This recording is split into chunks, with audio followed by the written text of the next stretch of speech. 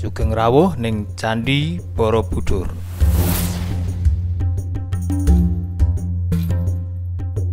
Candi Borobudur kuwi candi Buddha sing paling gedhe sak donya. Dene Indonesia kuwi negara sing duwe penduduk muslim paling akeh sak donya. Iki fakta unik sing ora iso dipungkiri. Mula pas dolan mrene, Obama sampai kaget. Kok iso candi Buddha iso kerawat kanthi apik ning tengah masyarakat muslim? Ya iso, Cak. Iki ngono Indonesia. Monggo disemak bareng-bareng. Udakara 87% saka 270 yuta wong ning Indonesia agamane Islam. Senajan Islam dadi mayoritas, konstitusi ning Indonesia ora ada dasar agama mayoritas, nanging ngandung nilai-nilai universal sing uga ditemokake ing agama liyane. Indonesia duwe 6 agama resmi, yaiku Islam, Kristen, Katolik, Hindu, Buddha, lan Konghucu. Kayata dulur kadang ya pernah ribut, ning jenenge dulur mesti ya rukun maneh. Urip harmoni ning negara sing diarani Indonesia iki. Yen awakmu ning Eropa, jarene koncoku sing pernah rono, jarene angel golek masjid. Ning nek ning Indonesia kabeh ana.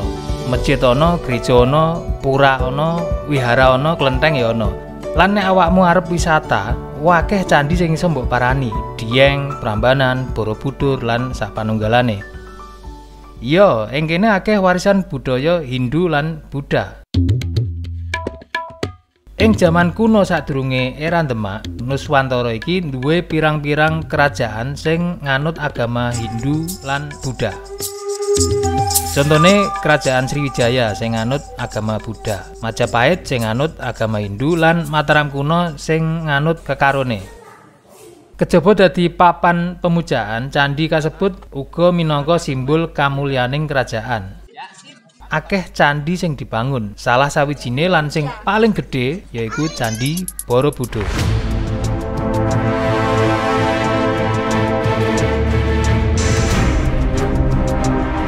Borobudur kuwi papan ibadahe umat Buddha, ning sebutane ora wihara.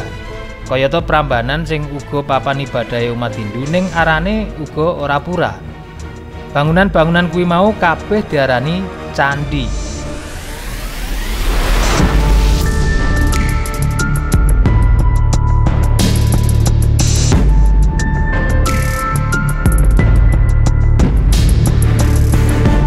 Candi sing bentuke stupa iki ditegake dening umat Buddha Mahayana udakara taun 800 Masehi nalika pamerintahan Wangsa Shailendra. Ngadeke lan terawate candi iki nganti seprene nduduhake bukti paling nyata yen ana toleransi sing wis kejalin suwe ning Nuswantara, khususe Jawa. Ning ora mung iku, saka relief candi iki uga iso ditemokno bukti liyane yen toleransi kuwi malah wis ana sadurunge candi iki ngadeg. Bukti iki iso ditemokno ning relief Karmawibangga sing ditatah ning salah sawijining sikil candi. Relief iki nggambarake tokoh lintas agama lagi menehi wejangan lan tapa. Dadi ora biksu Buddha tok sing ditatah ning kono, ning uga ana pendeta Siwa lan resi. Ora gumun, merga sadurunge dinasti Shailendra ngalami puncak kejayaan ing Jawa Tengah. Raden Sanjaya sing uga trah Shailendra kuwi isih nganut ajaran Hindu Siwa. Kerajaan nembe malih dadi penganut Buddha wiwit Rake Panangkaran pindah kepercayaan dadi Buddha Mahayana. Mula banjur raja sakwise uga dadi Buddha Mahayana lan Candi Borobudur saiki awake kenal minangka Candi Bercorak Buddha. Pengembangan Borobudur diperkiraake mbutuhake wektu 75 nganti 100 tahun. Oh iya.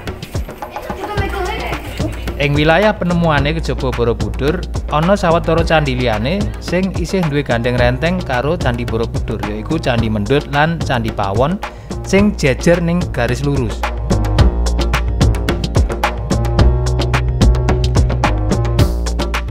Ora kaya saiki sing sampeyan deleng. Ing sejarahe, Borobudur nate ndelik lan ditinggalno nganti pirang-pirang atus taun kepungkur. Kekubur ing ngisor lapisan lemah vulkanik lan bledug sing banjur dikebaki wit-witan lan grumbul. Iki nggawe Borobudur dadi kaya gumuk.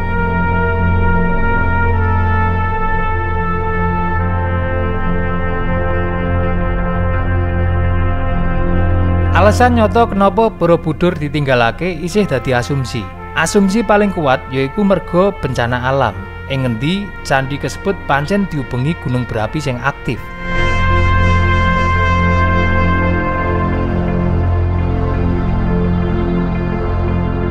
Serangkaian letusan vulkanik iki uga dadi sebab pindahe ibu kota kerajaan Medang saka Jawa Tengah menyang Jawa Timur antara tahun 1928 nganti 1006. Sing wektu kuwi dipimpin dening Raja Medang Empu Sindha. Zaman berganti, Medang lan Mataram kuno runtuh, terus ganti maneh Singosari lan Mojopahit. Ing jaman Mojopahit iki uga akeh dibangun candi, ning ora candi Buddha, merga Majapahit nganut agama Hindu. Sementara kuwi Borobudur isih tetep ndelik lan ora diulik-ulik.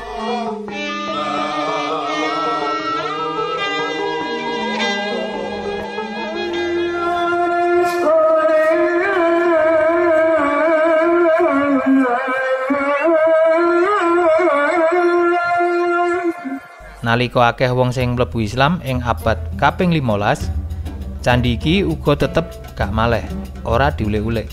Ing ngisor pimpinan Sultan Islam sing perintah, wiwit saka Kesultanan Islam Demak, Pajang lan Mataram, ora tau ana crah sing disebabno masalah agama.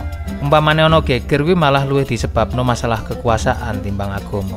Dadi para Sunan ngajarke bener aja nganti meksa masalah kepercayaan. Contone ning Kudus. Awakmu iso ndelok videoku asal usul kota Kudus.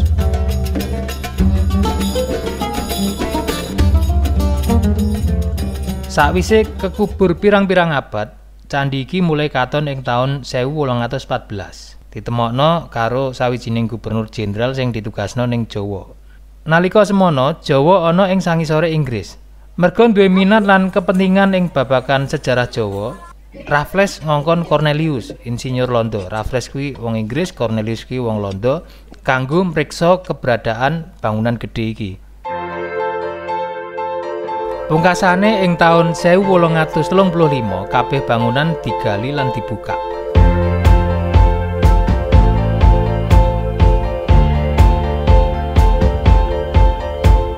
Singkat cerita, akhirnya Inggris mulih lan sebagian besar restorasi banjur dilanjutno dening Londo sing gentenan jajah ning Indonesia. Proklamasi. Kami, bangsa Indonesia, dengan ini menyatakan kemerdekaan Indonesia. Akhirnya Indonesia merdeka. Sawise ngurusi masalah kedaulatan sing merupakan prioritas utama, pemerintah anyar sing dipimpin dening Presiden Soekarno akhirnya mulai menehi kawigaten menyang Candi Borobudur. Pangopenan candi iki diterusake karo pemerintah Indonesia.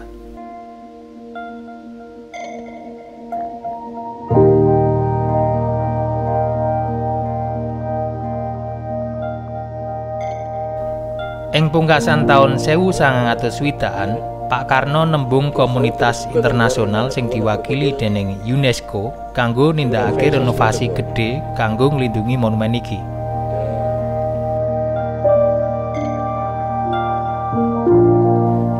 Lan banjur nembe ing taun 1973, rencana master kanggo mulihake Borobudur iki digawe, master plan-e. Pemerintah Indonesia lan UNESCO njupuk langkah-langkah kanggo mulihake candi iki kanthi lengkap ing proyek gedhen antara tahun 1975 nganti 1982. Wektu kuwi presidennya wis ganti Pak Harto.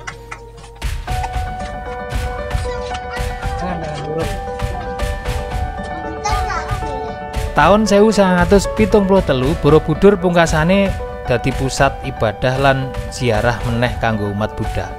Setahun pisan pas bulan purnama udakara Mei utawa Juni, umat Buddha ning Indonesia mengeti dina suci Waisak. Lan dina suci Waisak ning Indonesia dadi hari libur nasional.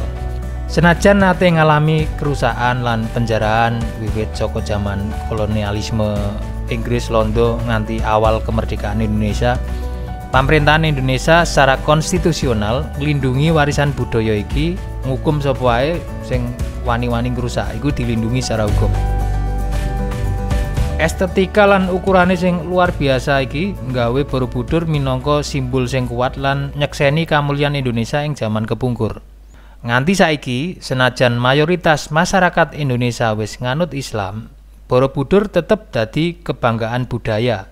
Borobudur duwe arti linuwih ning kabeh warga Indonesia. Dadi ora mung tempat ibadah tok. Ning ngono, umat Buddha uga bebas nindakake kegiatan agama ing kene tanpa kuwatir karo ancaman radikalisme. Kuwi dijamin karo negara.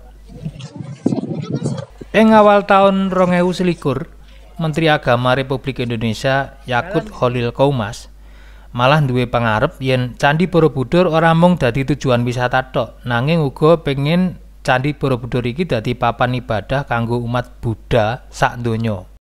Kemajuan bangsa perlu disikapi dengan penuh rasa syukur. Keragaman yang kita miliki selayaknya kita terima sebagai anugerah dari Tuhan Yang Maha Kuasa. Dengan demikian, kemajemukan pada akhirnya akan mengantar agama-agama untuk kembali pada panggilan dasarnya, yaitu memperjuangkan damai sejahtera agar bumi ini menjadi tempat yang layak dihidupi bersama. Dan tentu harus dijaga dan diselamatkan bersama.